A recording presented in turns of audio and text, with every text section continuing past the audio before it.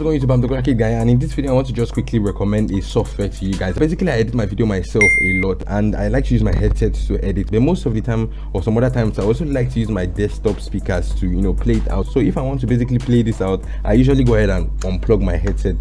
Why not create a shortcut key? And I went through Windows and I searched everywhere. There was no way to create a shortcut key that will help you switch between this thing right now, because I'm running this software right now. What this software does is to let you create a shortcut key that can let you switch between your audio playback device, and if I go ahead and press the F10 on my keyboard, it should basically switch between audio devices. So it's a free software, it's not big, it's actually 50 MB to download on the internet, and you won't even know it's actually running on the background. So the installation process is pretty much very simple. Obviously we need to download the software onto our PC, so go over to your web browser. So in my case I'm using Google Chrome, and yeah, type in SoundSwitch on the web browser. SoundSwitch. On the first option it says SoundSwitch, the best way to light up your event. That is not what we're going to be looking for. If we go to the next one, it says control your audio output, so that is what we're going to be going for. So go ahead and click on the second main link, and it should take you to the SoundSwitch website. You can also donate to them if you want to support them. It's a cool software, like I said.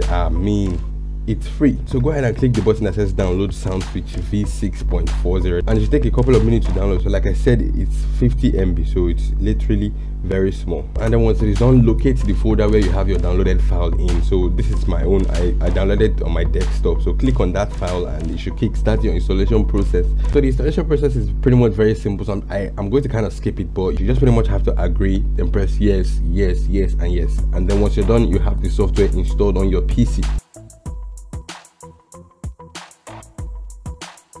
Launch the software, and once you click on it, it should bring up this little window right here. So on this page right here, we're going to be finding two sections. The first section is going to be the connected speakers on your PC, and then the second one is going to be the disconnected section. So on the connected section, where I have two speakers connected to my PC right now. So if you have four, you see four here basically. If you have two, you see two. So what we're going to be doing is to select all those speakers that is connected on your device right now. So I have two, so I have two selected right now. So once we have those selected, what we have to now do is to go ahead and change the hotkey. That is, change the key that we want to be using for our PC right now. So highlight that piece of hotkey here. Why that thing sounded funny, but highlight the hotkey, press I. So I'm going to be using I for my own, and you should basically use anything that you want to be using on your keyboard. So there are many keys here, so choose between any one you want. So I'm using I don't know, I'm going to use I, so that once I now close this, I can go ahead and press I and it should change. And one thing guys, I just remembered right now that I is going to be a bit of a problem for me to use right now. So basically use a key that is not going to affect you while you use your keyboard.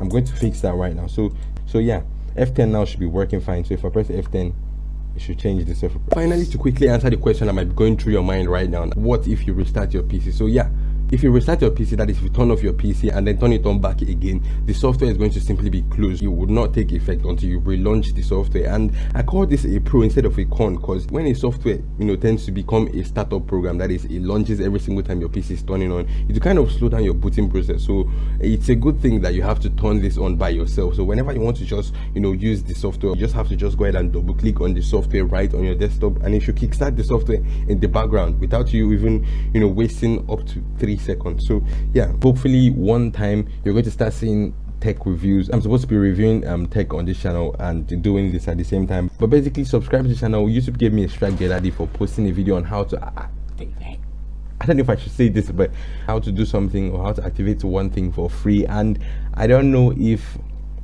I'm going to be posting that kind of videos on a regular. So guys, if you want to see that kind of video, maybe probably how to activate for free, I will be posting those kind of content. I should be posting that kind of content in our Telegram channel or Facebook, so you can as well check them out. It's going to be the links are going to be all in the description box. Click on any of the videos you see on your screen right now, and I will see you in my next video. Bye.